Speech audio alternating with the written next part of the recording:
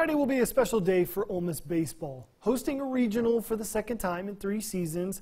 It'll also be a special day for 3 guys who call Oxford home. Rebel shortstop Grae Kessinger, outfielder Thomas DIllard, and pitcher Houston Roth all grew up in the Oxford area, graduating as Chargers. It'll be a big weekend for the 3, playing in their first playoff baseball action in their own backyard.